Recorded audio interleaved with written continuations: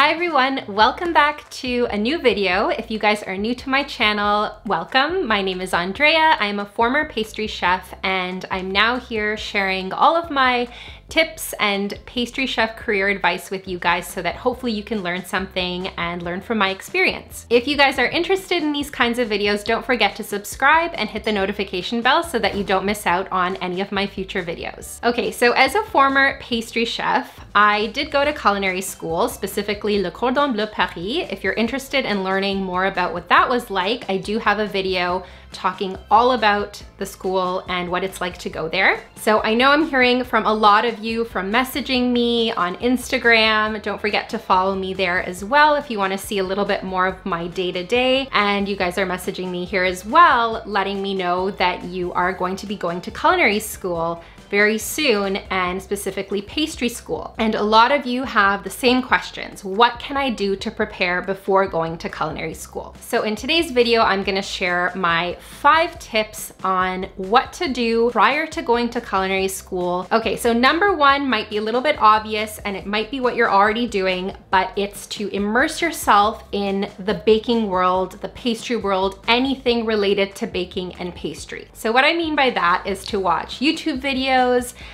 pastry documentaries, pastry competitions. That's one of my favorite things to watch and to learn from, as well as visiting local bakeries if you're able to, just really immersing yourself in the pastry world, getting to know different chefs, different types of pastry making styles. I feel like if you feel like you're more part of the community, you'll just feel that much more confident being surrounded by so many other people who are passionate about pastry. Not only that, it'll give you a lot of inspiration for how you want your own desserts to look. And of course, culinary school is a time to explore different styles, to learn from the chefs that are there, but already exposing yourself to this world and to different types of plating and decorating, you'll start to begin to develop your own kind of style. And again, that should all just translate into being more confident once you are in culinary school. Tip number 2 is to practice new recipes that you have never made before, at least once before going to culinary school. And preferably more traditional type of pastry recipes such as pâte à choux, a pastry dough, one that you would make a tart with, pastry cream, just these very traditional recipes that can be tricky if you've never made them before, and you're guaranteed that you're going to be making them in culinary school.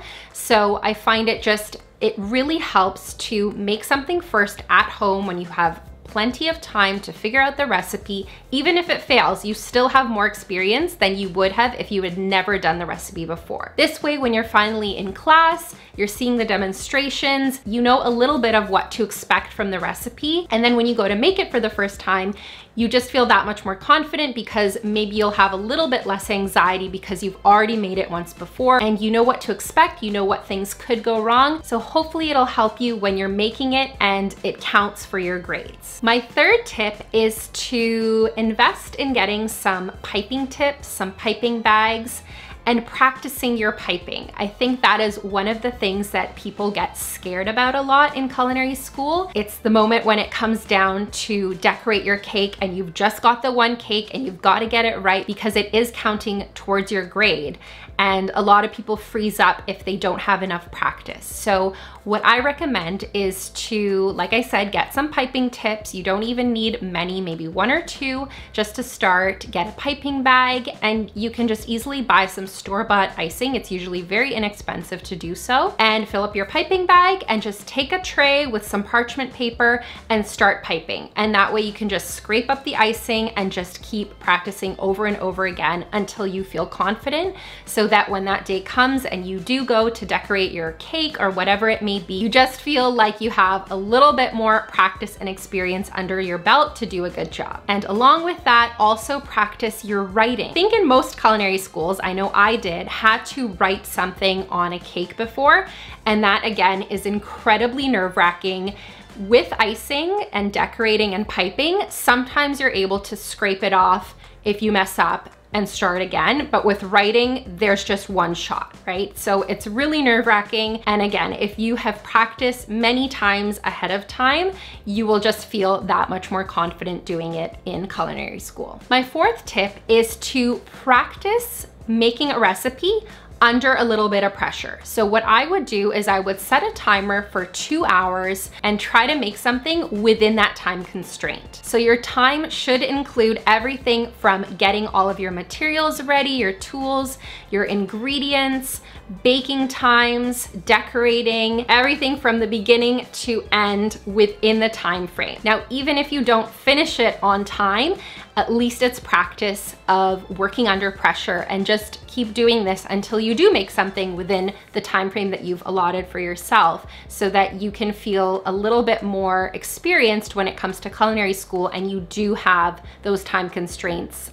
whenever you have to make something. And a little extra challenge that you can do going along with that is work clean. So try to make your recipe without getting yourself dirty, and practice cleaning as you go and making sure everything's organized and tidy as you make your recipe. If you do this a few times, I assure you, you're going to be a step ahead of everyone else who hasn't practiced this in culinary school, because once you get in there, you do have a time limit and you have to work clean. So it's something you definitely want to practice ahead of time. And my last and final tip, it might not be doable for everybody, but this is what I would suggest. It's not something that I did personally, but I would have liked to have done so.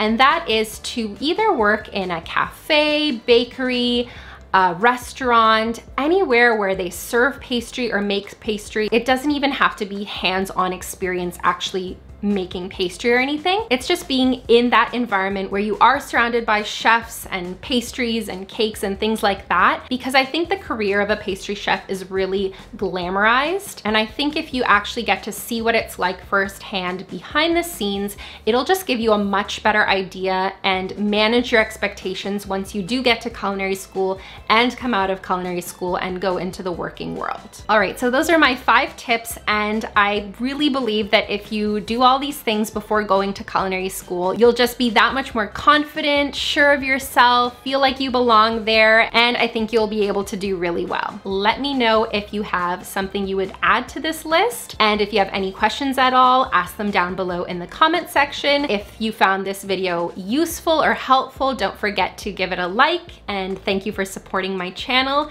and I will see you guys in the next video. Bye!